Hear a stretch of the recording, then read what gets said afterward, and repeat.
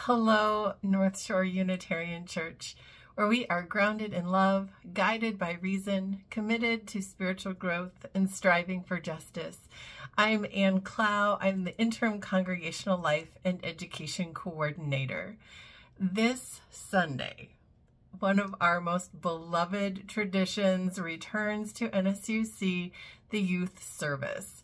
This is a service where our youth group selects all of the elements of the service, and they work together with their parents and the choir and their youth advisors to put together a service where they share their understanding of some aspect of our faith with us.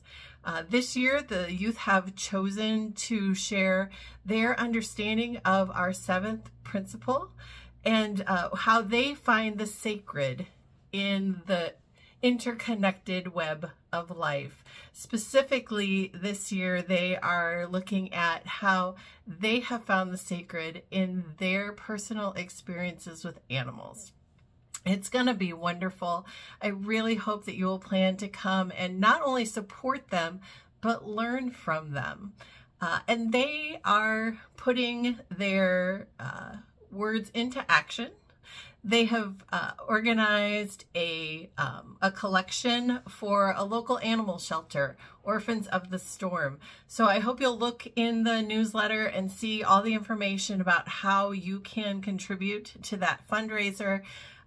This is the only Sunday they will be collecting for them. So please plan to bring any items that you want to donate to Orphans of the Storm with you this Sunday to our worship service.